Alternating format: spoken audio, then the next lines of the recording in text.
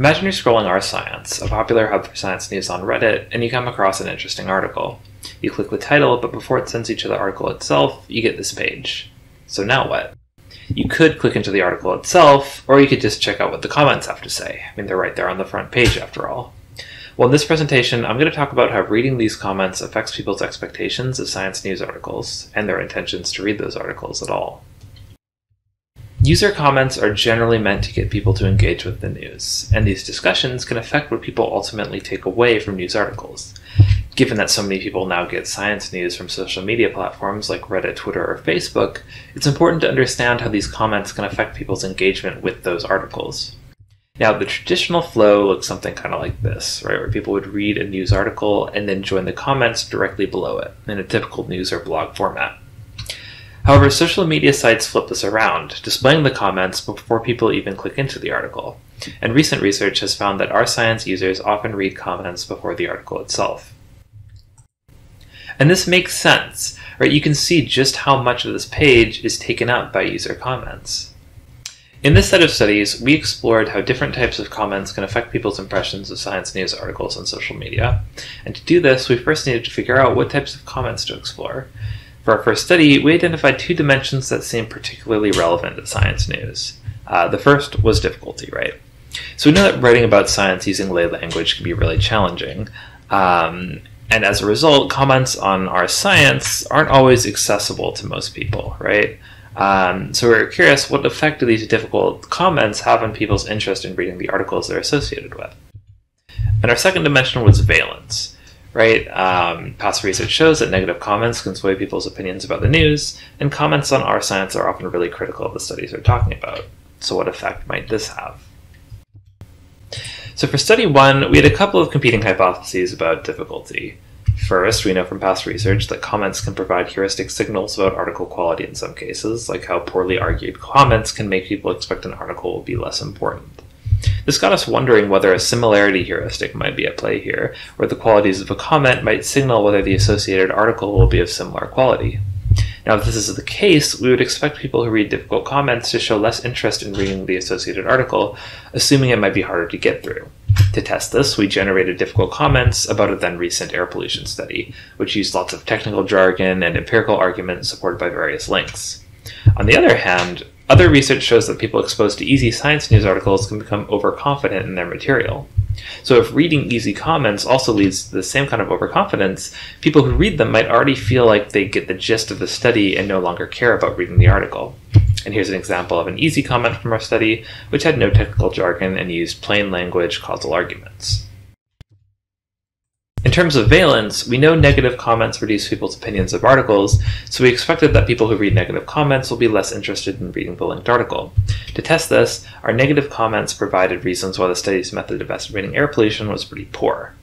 On the other hand, past research is mixed on the effects of positive comments, right? So we wondered what effect those might have on people's interest in reading. And our positive comments argued that the study's methods were instead pretty clever. So to test this, we recruited about 600 people from MTurk, assigned them to one of 5 conditions, including a no-comment control, and asked how likely they would be to read the article in the link screenshot. In terms of results, this graph shows Bayesian and frequentist confidence intervals over the effect of each comment condition compared to the control. Overall, both difficult comments significantly reduced participants' interest in reading the article, while neither of the easy comments did. This supports our hypothesis that difficult comments reduce people's interest in reading scientific articles, while rejecting the alternative hypothesis of an easiness effect. And there are no main effects of valence in this case. Overall, our results support the idea that reading difficult comments can reduce people's interest in reading the associated article. So could there be a similarity heuristic at play here? Well, to test that, we need to collect more data on participants' expectations of the articles themselves, as well as explore more comment dimensions to test how general such a heuristic might be. To do that, we used a few important dimensions people use when deciding to read the news: difficulty, information quality, and entertainment value. For study 2, we generated a base comment, which was meant to reflect a typical R Science comment. It was fairly technical, had some good information about the article, and was written in a straightforward manner. We then made 3 experimental comments to test against it, which varied along our 3 key dimensions. First, our easy comment was identical to the base comment, but contained no technical jargon. We expected that people who read this comment will expect the article itself to be easier to read, and that those same people will be more interested in reading the article. Our low-quality comment had no real information about the study and just said, this study was pretty good. Obviously, this was also really easy to read, but we conducted some mediation analyses reported in the paper that show our experimental results were indeed driven by the lack of information and not its easiness in this case. Again, we expected that people who read this comment will expect the article to have less useful information and will show less interest in reading the article. Finally, the entertaining comment was identical to the base comment, but had more exclamations and jokes. Again, we expected people who read this comment would expect the article to be more entertaining, again affecting their interest in reading it.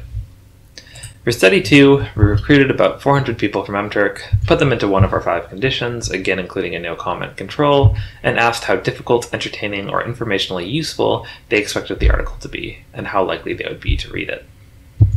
On to our results, we found that participants who read our difficult comment expected the article itself to be significantly more difficult than those in the easy or control conditions, supporting our hypothesis about a similarity heuristic. Similarly, those who read the high-quality comments expected the article to have greater information utility than those who read the low-quality comment. Now, unfortunately, I guess I'm not funny enough to write an entertaining comment, and our manipulation check for that condition failed.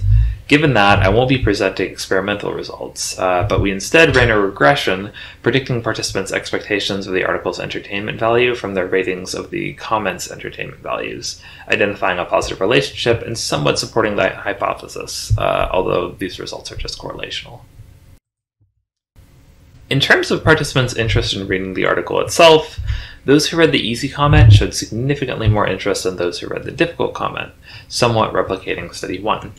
However, there was no difference when looking at high versus low quality comments, failing to support that hypothesis. That said, we did find that participants' ratings of comment entertainment value significantly predicted their interest in reading the article. Finally, we conducted a path analysis to examine the relationship between comment variables, perceived article values, and likelihood to read it. As expected, the qualities of our comments were all significantly related to the same expected qualities for the article, indicating the use of similarity heuristic. However, while most of these variables significantly predicted interest in reading the article's expected difficulty actually didn't. Instead, it was negatively related to information quality, causing an indirect effect on likelihood to read. This relationship is pretty well captured by a participant quote from one of our qualitative questions. The comment was too scientific and too wordy. It made me think that the article had too many scientific terms and that it would be confusing and hard to understand, so the comment made me not want to read the article initially. So what does this mean in practice? Well, imagine an R-Science user clicks an interesting study, but gets bombarded by confusing jargon. They may feel discouraged and decide not to read that study, regardless of its actual content. Or still, someone could come across a low-quality comment spreading scientific misinformation. Such a similarity heuristic could prompt them to skip the study, meaning that campaigns to discredit science could be particularly effective by using comments to negatively frame associated articles.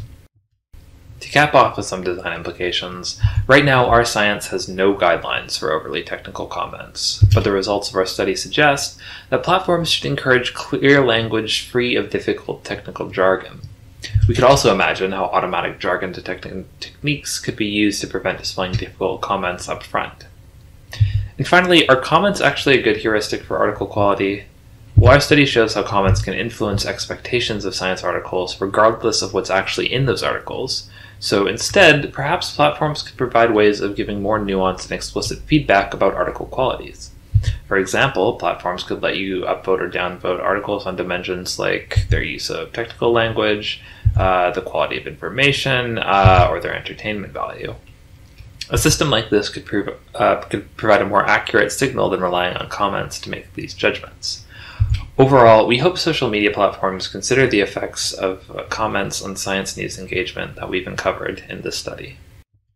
You can pause the video here to look through the references used, and thank you.